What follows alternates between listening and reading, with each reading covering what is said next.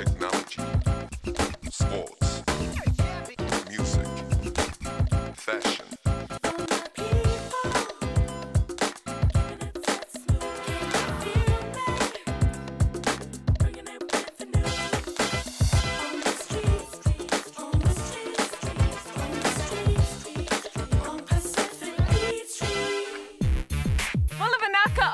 And welcome to Pacific Beat Street, where today I'm checking out Pacific Island dance. Damn, battery's flat. Hummerzine Khalia's the name, and me learning to scuba dive is the game. Underwater, baby, bring it on.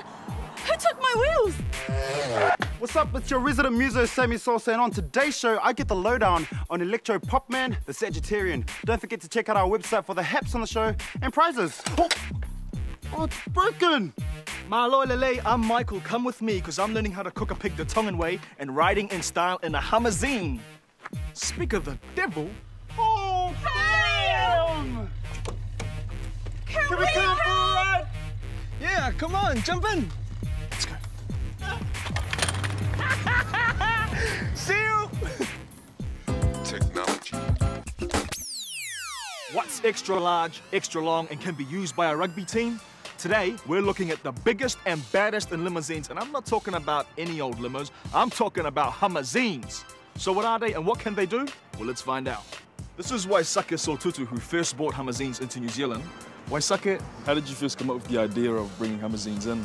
There's actually a couple of friends of mine that went up to a party up in Las Vegas. They'd travelled around in one of these. And I thought, well, that's the way to get the Hummer into the country and use it as a business. And then I get to drive one as well. Did you bring it in one piece, or did you have to import it piece by piece and put it together? Up in the States, they're cut and they're extended out, and they arrive in the country as full limousines. So something like this, how many people can it fit? The yellow one here sits 15 people. The black one sits 12 people. Is it diesel or petrol? It's a petrol engine. How much does that cost to fill up? It's roughly about 180 bucks. Just about get to Wellington on a full tank. Who hires these? We've covered pretty much everything. Weddings, corporate functions, birthday parties, anniversaries, the works. So how much does it cost to hire out? The yellow one here, because it's bigger, is $720 for an hour. And if you've got 15 people in the back, that's just over 50 bucks a head. Cool, well I can't wait to check out the inside. Can we do it? Let's go, have a look at the black one.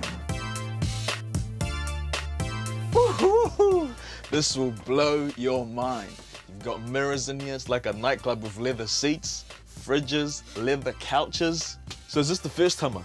This was the original Hummer that came into New Zealand. What famous faces have you had in here?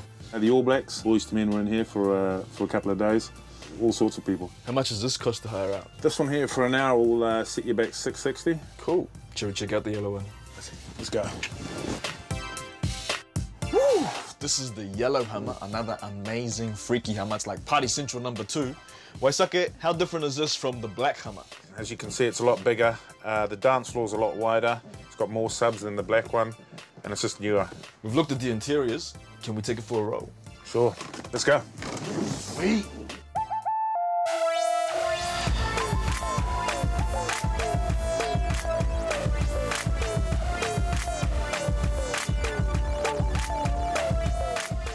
We've just taken this baby for a drive, and the first thing you notice is that it's definitely a crowd puller. Now, Waisake, how hard is it to drive? It's not too bad once you get used to the width and the length of the car. You know, tight corners and roundabouts. If you take them at the right angle, you're fine. What sort of a special license do you need to drive this? You need an H2 license and a passenger carrying license. So with that license, you're actually allowed to drive a bus as well. Do you think I could have a drive? You want to have a drive? Yeah. Sure, let's go. And you guys are insured, right? Definitely insured. Oh, man.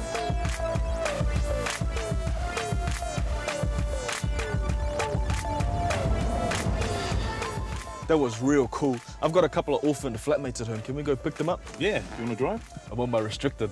What? Get out.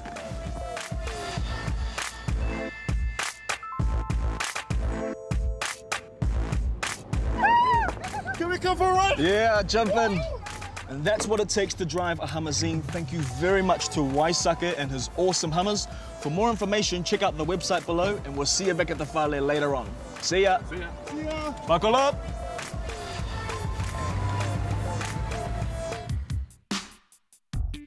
Good to see you back. Coming up, Khalia learns how to scuba dive.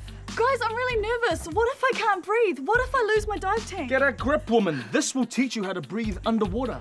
Don't worry, girl, you'll be okay. Just breathe through the snorkel. Ready, set, go! Check out Scuba Diving with the paranoid Khalia. Guys! Sports. Ever wondered what it was like to be a fish? Well, today I get to find out by learning how to scuba dive at Oraki Scuba Centre. Come with me.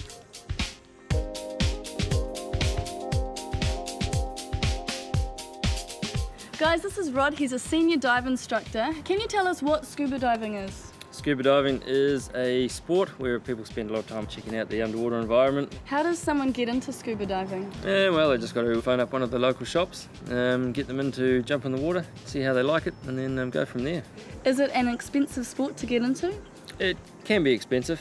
It is a reasonable cost, but once you've got all the gear and you've done the training, you're set to go, and then your costs are minimal. What do you love about scuba diving? Oh, I just love being underwater and watching all the fish go about their day.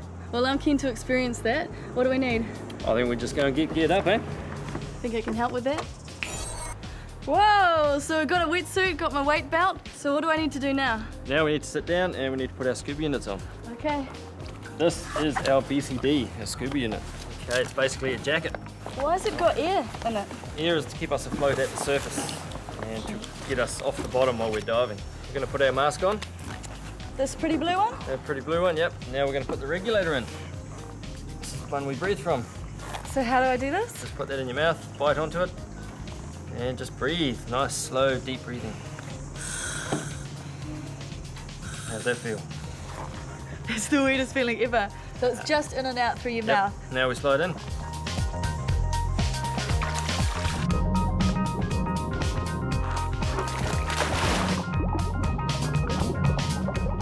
What's the first thing I need to do?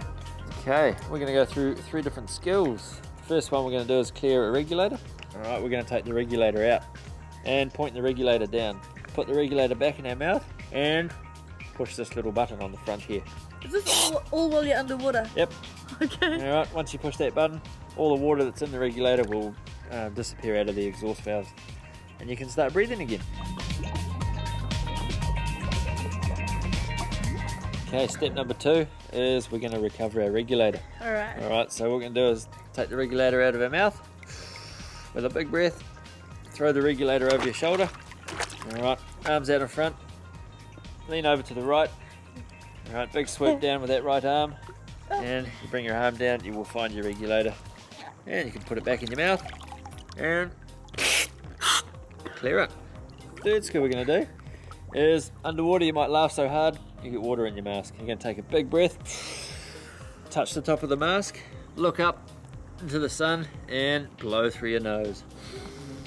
I can feel that under here. And all the water will just disappear straight out with your bubbles.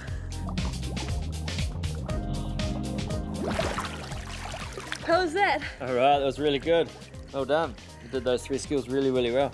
Yeah? Yeah. What next? All right, now we're ready to go into the deep end. All right. Have a swim. Let's go.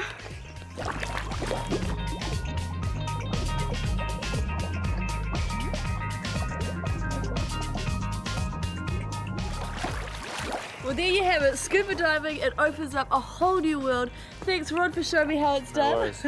If you'd like more information, check out the website below. We'll see you out there under the water.